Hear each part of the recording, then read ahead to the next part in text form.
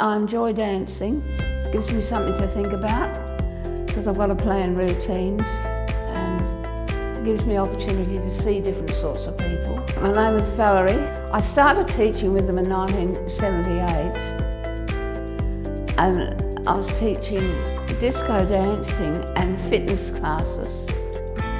And then I came back to teach for the WEA in 2000 or something, and I can't remember when, tap dancing. Well, one day I brought in some Charleston costumes and got them to put them on, they're fringe costumes.